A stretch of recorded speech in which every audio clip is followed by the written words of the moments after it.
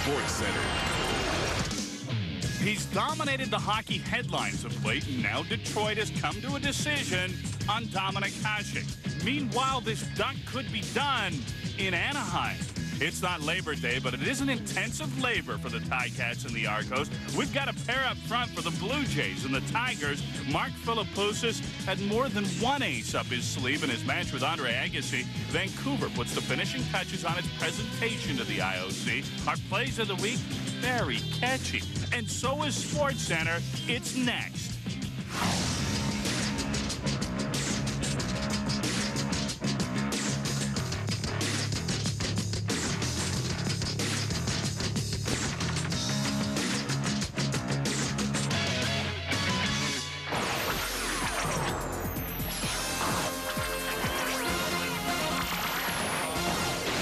Hi, everybody. Welcome to SportsCenter. I'm Darren Dutchyshen along with Jay Onrait. We are glad you tuned in, folks. We'll get to the Dominik Hasek story in just a second, but first, another huge name in the National Hockey League apparently hitting the open market, Dutch. Yeah, he is hitting the open market. You know, for as long as Paul Kariya has played in the National Hockey League, he has been a part of the Anaheim Mighty Ducks. In his first season, they won just 16 games. This spring, the team finally got its ducks in order, and they went all the way to the Stanley Cup final. It was more than Kariya or any other member of the organization had experienced. It signaled a change, and so does this. The Ducks tonight did not give Kariya a qualifying offer, making him an unrestricted free agent.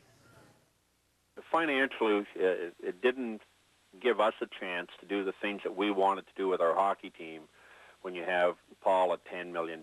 So we just felt that we have to restructure and to do that, make an adjustment. And hopefully, we'll be able to talk to Paul and bring him back at a different level.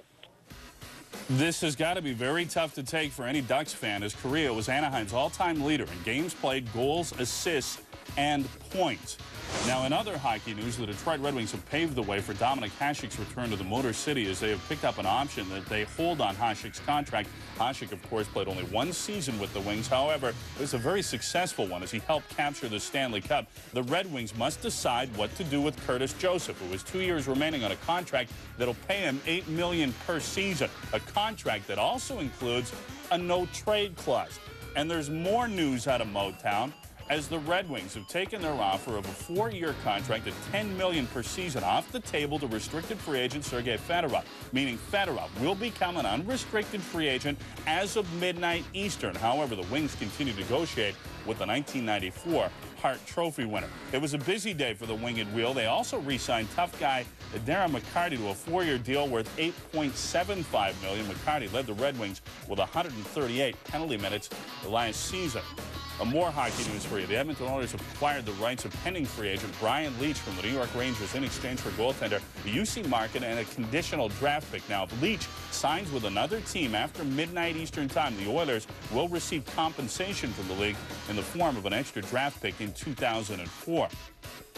As for the Philadelphia Flyers, defenseman Eric Desjardins remains with the team. He gets a 2-year deal worth $4 million a season. Desjardins led the Flyers last year when it came to plus-minus. He was a pretty impressive +30. Now, this offseason will be a free agency period to remember because of the labor uncertainty in 2004. There is uncertainty now.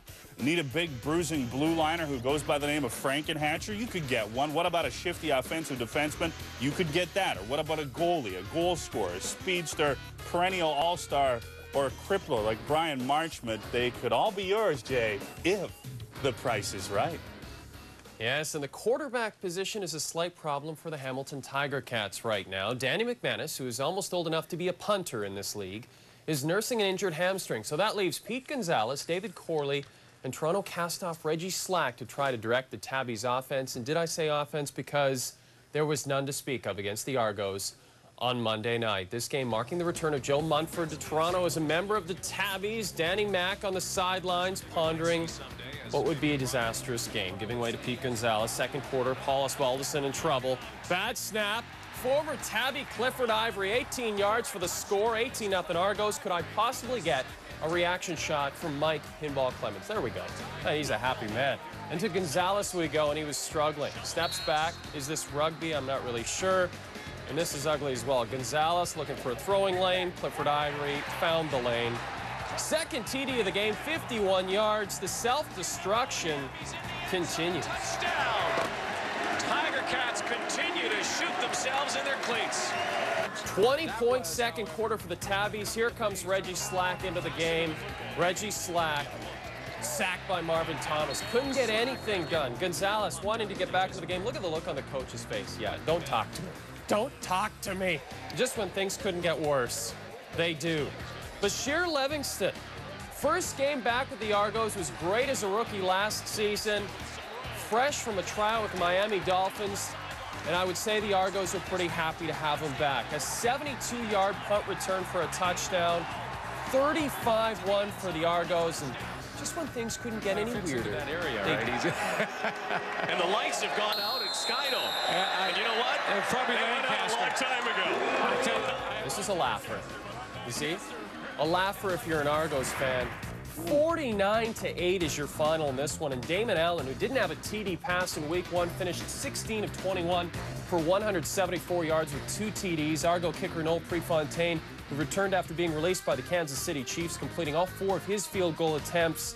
The Ticats home against the Eskimos on Saturday, but Ticats coach Ron Lancaster didn't know how to start addressing the Tabbies' woes.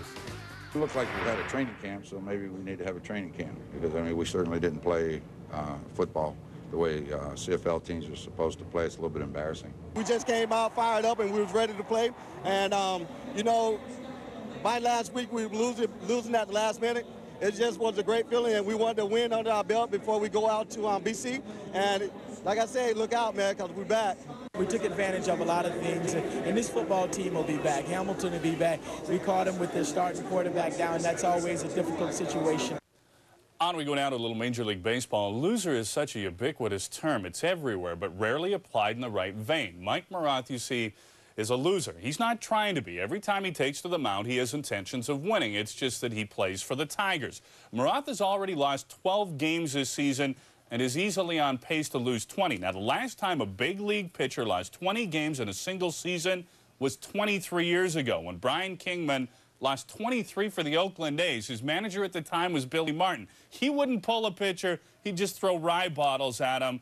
Tonight it was the Toronto Blue Jays taking on the Tigers in D-Town. And making matters worse, Morath just getting 3 runs of support per game. Look sharp early. Shannon Stewart gone fishing. Then in the 4th, Josh Phelps burned with the breaker. The next batter's Mike Bordick. He also goes down swinging at junk. Morath facing Corey Lytle, who is getting some good D up the middle in the 4th. Warren Morris hits a rocket. But look at Chris Woodward. Grabs it by the tail in the 5th. The D can't do anything about this. A man on, A.J. Hinch. Biggity bam. It is a big boy blast. It's 2-1 for the Tigers. It's gone. A few batters later, watch Lionel shake off Tom Wilson. No. No. No. I want to come with this. Okay, meat. Morris rips it to right. Andres Torres comes in to score. 3-1 Detroit, 5-1 Tigers in the 6th. Now they're getting some good D as well. Wilson with a pop-up in foul territory. Carlos Pena tracking it and grabbing it. 5-2 Tigers in the 7th. 2-1 for Carlos Delgado, but he's swinging at the off-speed stuff to end the threat. Morath would get the win. The Tigers win only their 19th game of the season, a 6-2 the final after winning 7 in a row. Corey Lytle has dropped 4 of his last 6. Yankees win over Baltimore will put them 6.5 up on the Blue Jays in the AL East. O's up 2-1 early. They'd add to it. Davy Cruz, 2-run shot, just enough. His 10th 4-1. Sidney Ponson cruising, gets Krim Garcia looking and looks kind of upset here. Why? Watch. There's Garcia, called time. But the ump let the play go, and he just promptly smacks the Ponson offering deep to right. First as a Yankee, it's a 2-run shot. It's 4-3 now. Next time, Ponson. What was Garcia swinging at there? Let's go to the 7th now. Yanks with 2 on. Sidney's done. What do you think happens next? Ruben Sierra, 3-run home run, his 6th of the season. It's 6-4 for the Yankees. For Ponson, a frustrating evening. For Garcia, a very good evening. Doing it in the field as well. Nice hustle, getting Brooke Fordyce in 2nd as well. With the force, and Garcia the hero. The Yanks win. They've won a season-high 8 straight. On to the Expos and the Mets. New York has lost 9 of their last 10, but Steve Trachsel, no more than 3 earned runs in his last 3 starts.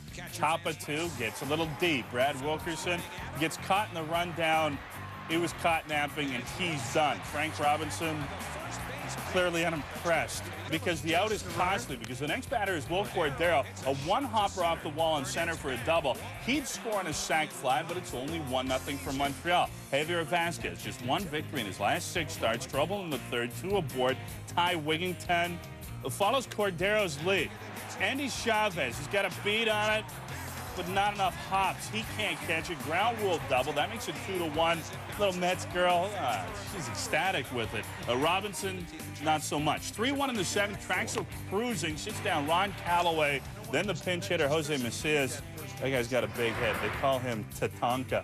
New York Mets win it 3-1 the final. Traxel with a victory as he improves to 7-5 on the season. Before he won the first of his 8 Grand Slam titles at Wimbledon in 1992, Onrait Agassi was all hair and no game. Now he's no hair and all game. But at age 33, he's running out of time. And as the top seed left at Wimbledon this year, it looked to be his best chance for his 2nd Wimbledon crown. Standing in his way in the 4th round was hard-serving Mark Philippoussis of Australia. Oh, yes, he's still around, but he's been hampered by injury the last couple of years. You got to watch with the Australian because he is a very powerful server. Though Agassi probably the best serve returner in history, Philippoussis 9-0 lifetime when belting out 40 aces or more. Look at Agassi, though, showing the strength. Great return there. Another forehand return. He won the tiebreak 7-4. He added 2 sets to 1 lead after 3. The scud, though, pure power in the 4th. 30th ace up 4-1 now, and then his 35th. Took the 4th set 6-3. So we go to a 5th and deciding set. Agassi getting the drink, getting the rest, trying to avoid the upset. Once again, a terrific return winner. But Philippoussis is not all big serves. Watch the touch. Beautiful stuff. The 92 champ needing to dig deep, stay alive, but the scud was firing, as we say out west, BBs. 46 aces, tying a Wimbledon record held by Goran Ivanisevic. On to match point. The unforced error by Agassi, and he is done in a 5-set thriller.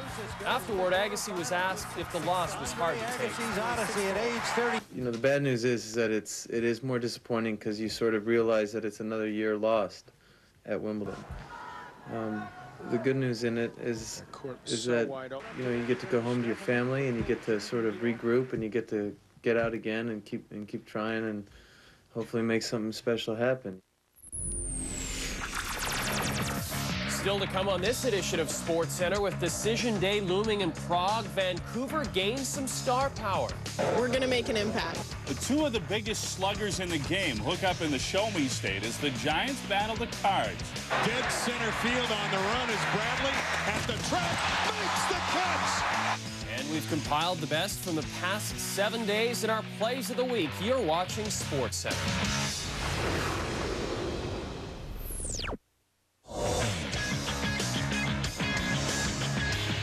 SportsCenter, brought to you by Scott's Turf Builder. Pick some up this weekend at your local Canadian Tire store. Welcome back to the show. You know, 2 days from now, the city of Vancouver will either be celebrating the fact they will host the 2010 Olympics or lamenting its loss. The final decision will be announced on Wednesday, and by all accounts, the Canadian bid appears to be the favorite. Now, in an effort to try and sway the voters, the Canadian delegation has incorporated the Great One, Wayne Gretzky, into their presentation. We just have James Duthie. He has more from Prague. As the Great One and some jet-lagged little Gretzkys arrived in Prague, the rest of the Vancouver Whistler team was rehearsing every detail of its presentation, from where they sit to how they clap. Every time we do the presentation, we're better.